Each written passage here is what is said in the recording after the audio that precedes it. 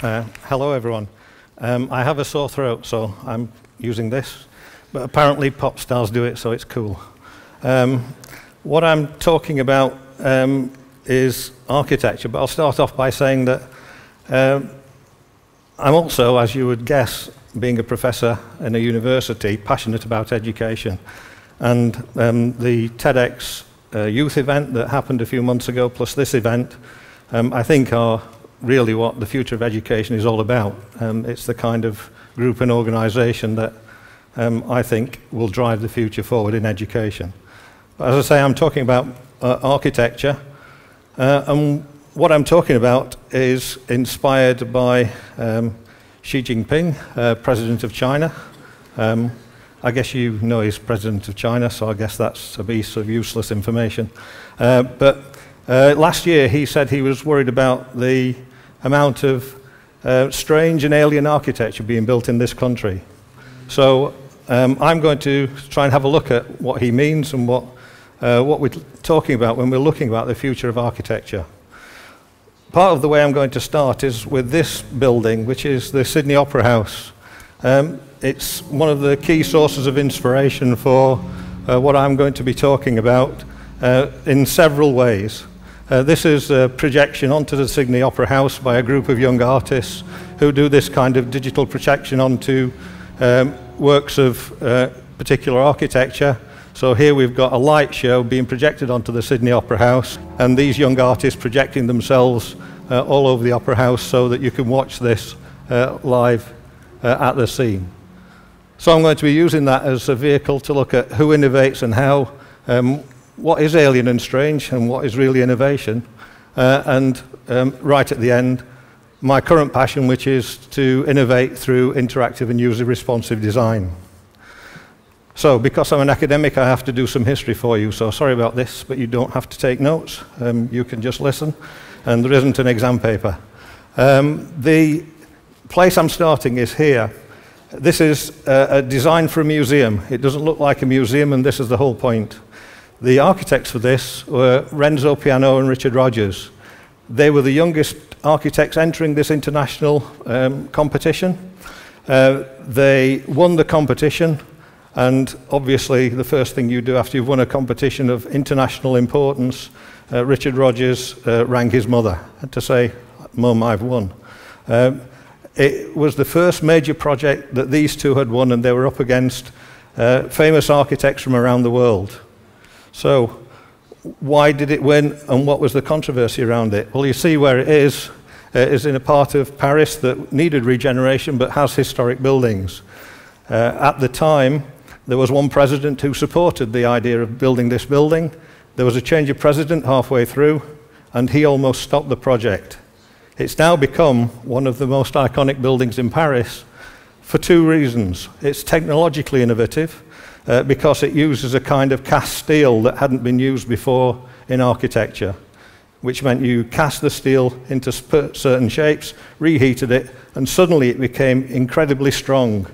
And that was used for the outside elements that you can see over to the right, called the gerberettes. They were meant to be like pieces of art in their own right. So it's technologically innovative. It was innovative because up until this time, museums looked like this thing on the right, the British Museum, using classical architecture, or the museum built around the same time in the USA, the Kimball Museum. These were designed on the idea that what's in a museum is valuable, so you want to protect it, you want it to be inward-looking. They, at this project, Richard Rogers and Renzo Piano, now famous architects. In fact, Renzo Piano was talking in Shanghai yesterday. They had this idea that instead of doing a building like that, museums and art centres had to be projecting themselves to the outside world. So they built the model at the top to show that it's meant to be a transparent machine, a factory for artifacts. And down on the plaza, you'll see bottom left, crowds gathering, because this is now a performance space. So instead of a building that indicates to people things are valuable in here, keep out, it's come into this building, you're welcome.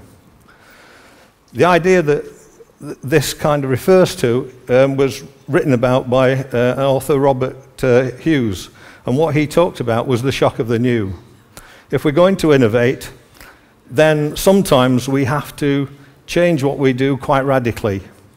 Radical change isn't always right, but sometimes in order to make a significant change, we do have to be radical. And that is the new, and sometimes it is shocking, and we have to try and work out whether shocking is good or shocking is bad. And so that's part of the debate about architecture. The building here, the Sydney Opera House, is a building that almost got stopped for similar reasons. Politicians thought it was too expensive, too radical, too different. It's now iconic.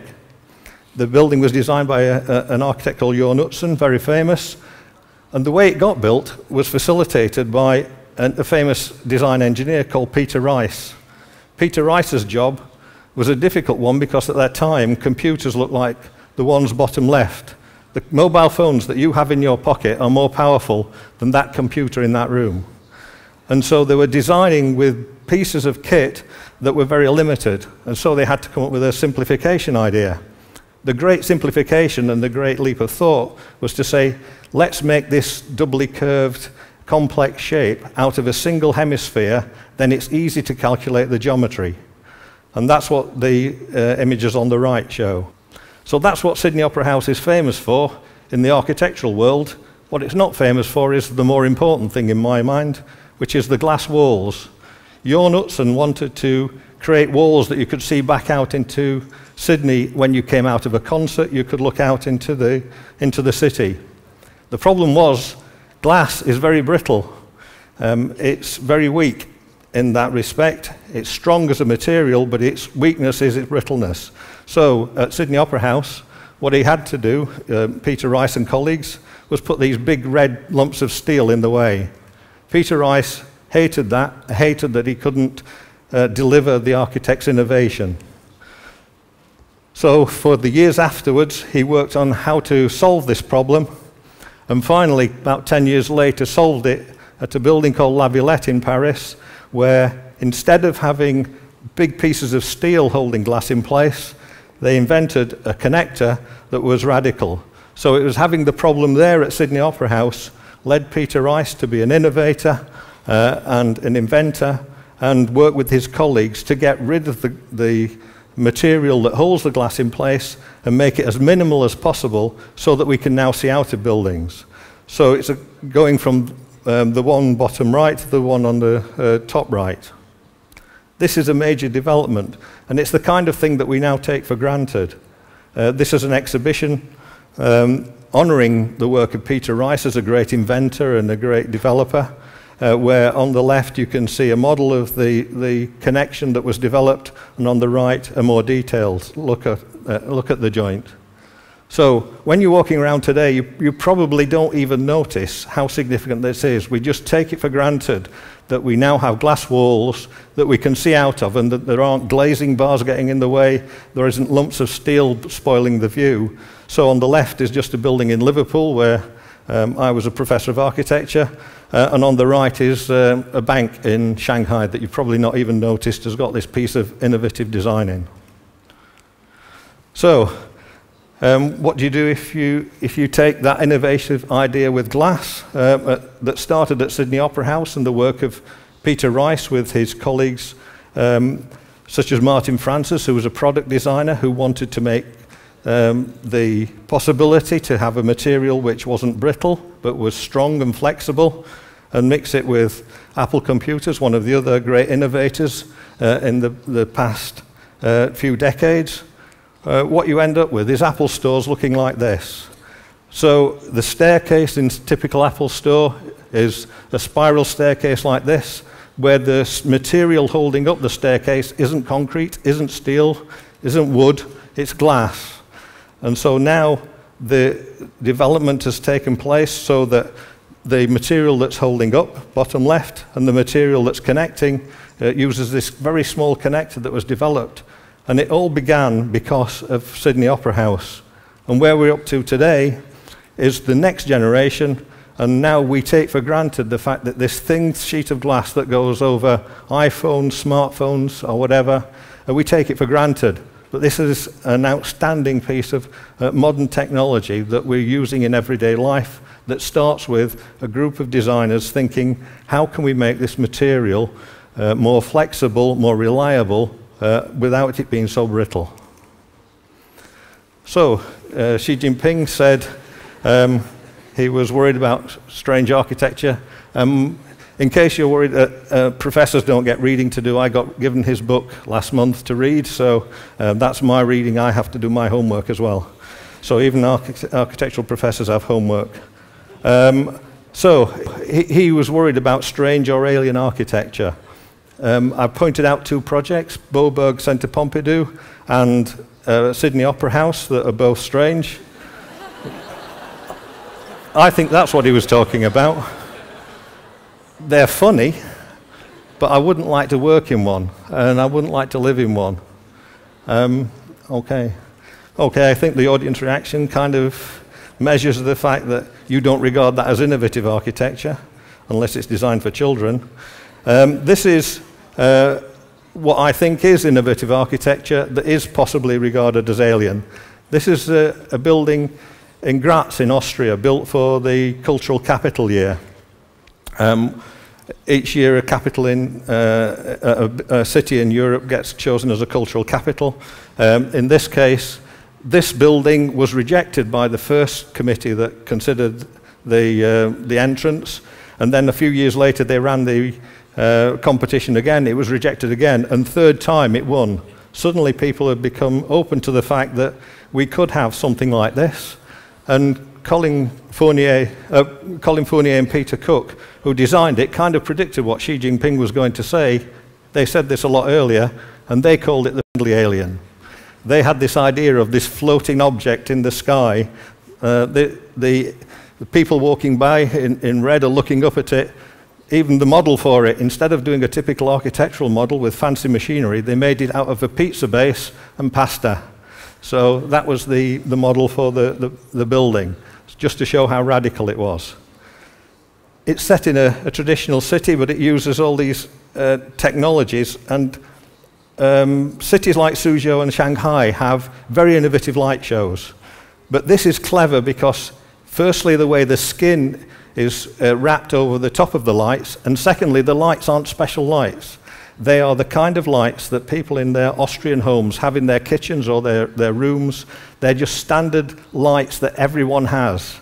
What's clever is hooking them up to a computer and not switching them on and off, but turning them down to 10% up to 90, down to 10 up to 90. So you can either have what seems to be off and what seems to be on. The modeling of the skin is clever. What you do is, bottom right, you model the skin of the building, which is number 1. Then the computer drives a piece of machinery that cuts the sheet of material out, the piece of acrylic, and then you get another piece of machinery that heats and folds it into the right position. So that's how the skin is done. But this is the facade. The skin wraps over these lights, then behind the skin are these lights, and it's called BICs because of binary pixels. It is not called Wheaty BICs, which I found lying around in Suzhou yesterday. So this is the Kunsthaus in Graz, and it's not a complex kind of graphic on the outside, and that's part of the challenge. It's an art house, so it's taking graphics which is only the same resolution as the icon on a computer screen and trying to make it interesting. So they put ballet dancers, hands moving over the building, or other simple graphic objects there. So what we usually mean when we're talking about alien is curved forms. Some forms are biomorphic, some are biomimicry. Google headquarters looks like this, and you'd expect it to because people talk about it being futuristic. But what we really need to decide is it innovative? There are innovative ideas that are doubly curved. Dennis Sheldon, working for Frank Gehry, worried about the problem of if you make curved surfaces, the easiest thing to do is to make them out of triangular facets. This is very expensive on material and time. So he worked out how to make them out of rectangles, which is a great innovation. But that kind of innovation has happened years before. You don't need computers to do that. You need an intelligent human being working out how to do this Fray Otto produced this in 71, and he did this magnificently efficient structure simply by making a model of it upside down using chains, which you'll see on the right, and turning it the other way up, and then you get the perfect shape to be efficient.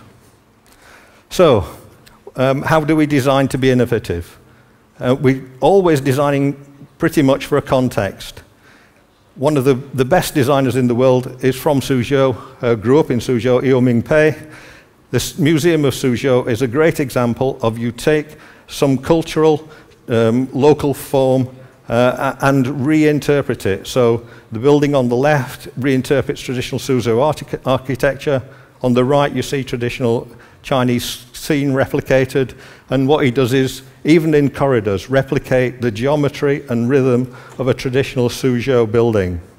It's not that he can't work in other ways. One of his greatest pieces of innovative architecture was at the Louvre in Paris, where he had to add a gallery. It's an almost impossible task to add a gallery to a building as important and as classical as this. He had the great idea of putting another basic primary shape, the pyramid, made it out of glass and put the gallery underneath. So now the gallery has this pyramid, which is what you enter the gallery via, and you let the light in by an inverted pyramid. So who would you get to make that work? The person who worried about how you make glass transparent, Peter Rice. I work at this building. There's an example of taking a local feature as an inspiration. In this case, it's a piece of local lake stone. The designers thought, okay, we'll make a reference that way, take a cube out of lake stone, and this is what it looks like. My colleagues find it very difficult to navigate around because none of the floor plans are the same though. So they don't think it's innovative, they think it's annoying. The final part is me saying what I'm currently interested in. I'm working with some researchers back in Liverpool. The idea of the internet. We've all got media that we carry around with us. Why can't buildings be media? I taught Mark Goulthorpe some years ago, and 10 years ago, I can't take any credit for this, he developed this, which is an interactive wall where you can blow on it or make a hand gesture near it, and the shape of the wall will respond to whatever you do. So now we can make buildings be interactive. This is the kind of thing we're working on at the moment, is to try and make them responsive to the mood of the people in the building. This is a good example from Spain, where you can type a digital message onto a catapult or slingshot and fire it at the building, and the building works out where the message hit and sends the message to whoever it was that the message was intended for. So we've got interactive facades. So what is it that we're doing in architecture? Are we producing alien or innovative? It depends on our motives. And what most architects and other professions like environmental scientists, health workers, politicians are doing is trying to make the world a better place. Basically doing what the Olympics do, which is have the idea of burning flame of hope for a better world. So I'll finish with what I think is the most inspiring piece of architecture that I've ever seen, also undergoing a digital production by this bunch of innovative young artists. Okay, thank you.